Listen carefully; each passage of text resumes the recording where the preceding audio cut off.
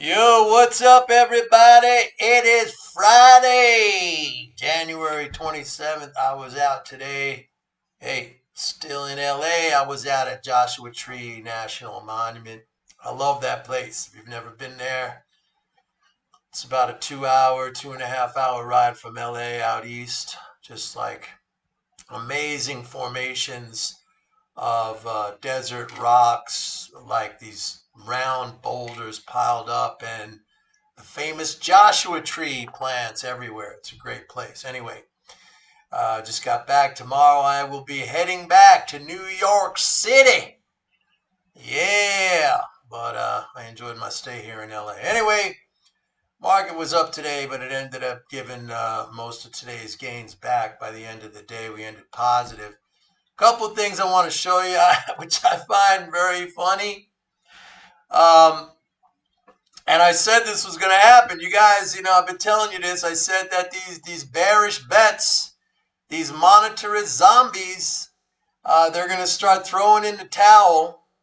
And ironically, one of the scenarios I laid out for you yesterday was they're going to start throwing in the towel up until like June. And then we're going to hit that hard debt ceiling where Treasury has no more room to maneuver, and we have a virulent extremist deficit hawk caucus in the House of Representatives run by this idiot monetary system dope named Chip Roy from Texas, who thinks that the government's finances are like a household. Anyway, a lot of hell could be unleashed on the economy in the second half of this year if we don't get this debt ceiling resolved, and if they go into full-blown austerity, and that's just going to be a race to the bottom. Anyway, but I said, getting back to what I started out with,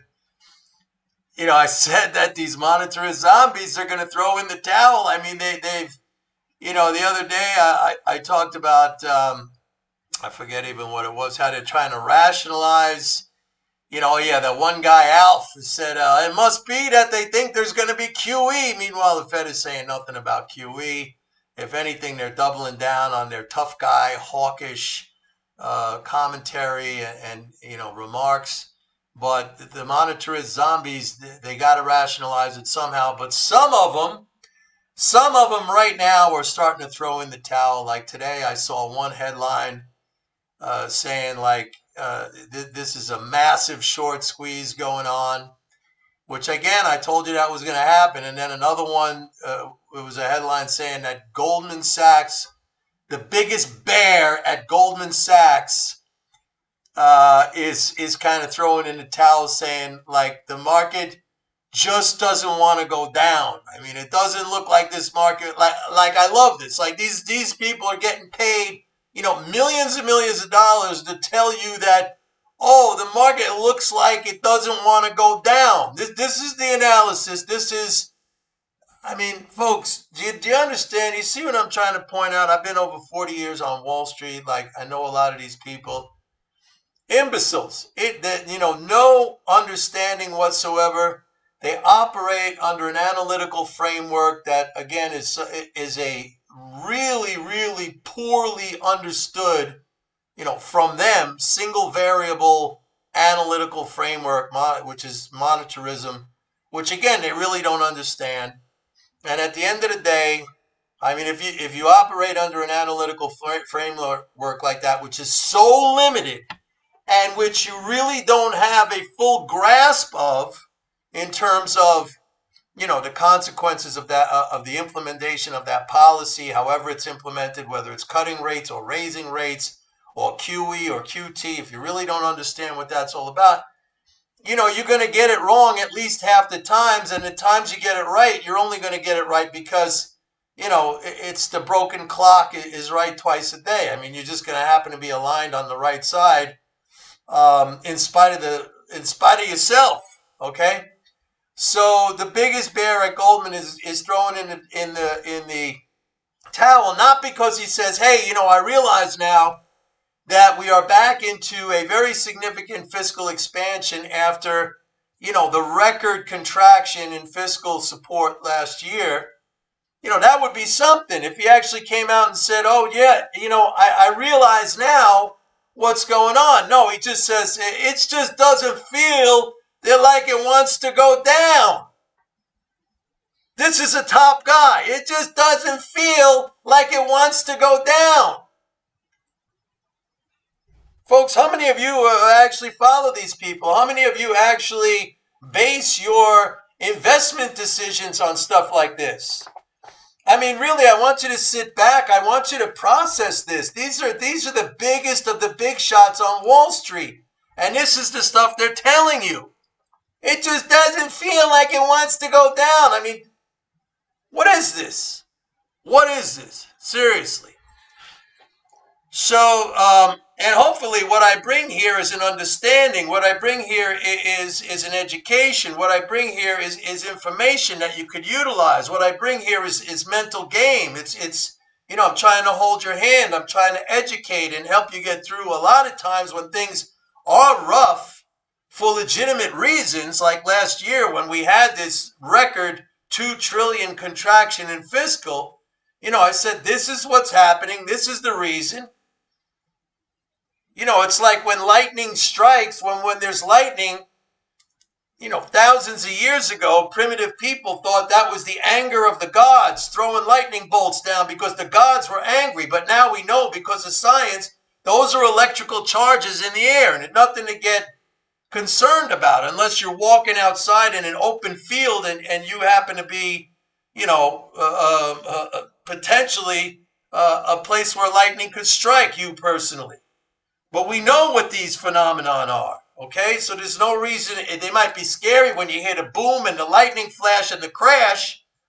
But other than that, you calm yourself down because you understand what's going on. Same thing here. Same thing here. But apparently not for the big shots on Wall Street, which maybe many of you follow these people. I don't know. I would hope not, because I think a lot of you come to my channel to get informed, to get educated, to open up your mind to ideas, to question things, question the mainstream, question what is considered, the status quo, the highest level of understanding, which is no understanding whatsoever, plain and simple. So that's where we are. Now, I also said, just diverging from this little rant that I just did right now, I said that I told you that the market, to me, got a little bit ahead of itself. We're still down because of the tax drains that happened this month. We're actually still about 3 billion below where we were on December 14th before that quarterly corporate tax drain. Okay, we went all the way up in the beginning of June to like 63 billion over the level of that December 14th, but then it got all drained back down again. So now we're actually 2 to 3, I think it was like 2.7 billion below. So we're about equal in terms of financial balances to where we were on December 14th. Now, I said that the market's going to stall here and probably going to have a little bit of a pullback because it got it ahead of itself. But I also said that February should be a big month because we get a quarterly interest payment that's going to be like, 45, 48 billion on top of the normal monthly spending. Also, don't forget, February is the beginning of, the acceleration in, or the pickup, I should say, in IRS tax refunds. So checks will be going out to people. People will be credited back, their refunds. That's a positive. February, March, and April last year were about 260 billion, added from those refunds. Well, what happened last year was that, we were also in the midst of a monetarist panic because of the Fed raising rates. But I've been all through that, all right? Next week is the Fed meeting on Wednesday. The market right now is pricing in a 25 basis point rate hike, which I would be surprised if it does not go 20, like if it goes 50, I would be surprised, just because this Fed, the Powell Fed, if they have shown themselves to be anything, it's like they're just slaves to the market. They just do whatever the market price is in. I mean, again, I've used the analogy in the past. You know, when you're talking about a monopolist that sets prices. So the analogy I've used in the past is, can you imagine John D. Rockefeller, the guy who created Standard Oil, you know, in the late 19th and then early 20th century, a monopoly. Imagine if Rockefeller went around to all his little competitors and asked them, oh, gee, what price should I set my oil at, sir? Little competitors no, he crushed them. He took them out of business. He said, you know, you give me your assets and I'll give you some shares. Otherwise, you're out of business. I'm going to crush you. That's what a monopolist has the power to do, but not these guys. It's got Powell. Anyway, so the Fed will do that next week. And when they go 25 basis points, the monetarists, the bears who are still there, and there are plenty of them, believe me, there's still plenty of bearish bets out there. But some of them you're going to see slowly but surely now, they're going to start throwing in the towel little by little, like this guy at Goldman here. I guess you could call him smart, right? Among that group of zombies, you know, I guess we would have to say he's one of the smarter ones because he's throwing in the towel early. But I think what's going to happen, and it's going to be hilarious, and I said this yesterday, and for me personally, I'm going to make money from it, and I know my subscribers are going to make money from it. When it comes to June, and the real you-know-what hits the fan with the debt ceiling, and they don't do it, and they go into full-blown austerity, you know, and then when the numbers start to get really negative, I'm talking about economic numbers, and all of these zombies are going to think, oh, this is fantastic because now the Fed's going to have to cut rates. It's not going to help them out. I mean, now you're talking about a real economic contraction that could last, that can go deep and last for a long time. Hopefully it doesn't come to that. They may, who knows? Maybe they'll do something with the debt ceiling. Maybe it'll be all resolved. I hope so, because I think, you know, things are actually looking pretty good, as I've been telling you. That's why some of these zombies are starting to throw in the towel right now. And even though they don't understand why, and the only thing they have as an explanation is like, gee, it doesn't look like it wants to go down. That's your sophisticated analysis, okay? That's Goldman Sachs.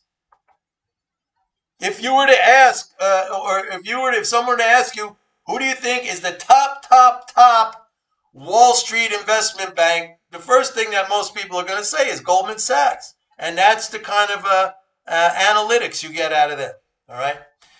Anyway, I think I'm charged up because I went out in the desert and I had a great time today. And I don't know if I'm so charged up about going back to New York, I'll tell you that. But I'm going there tomorrow, so we'll revert back to the normal schedule.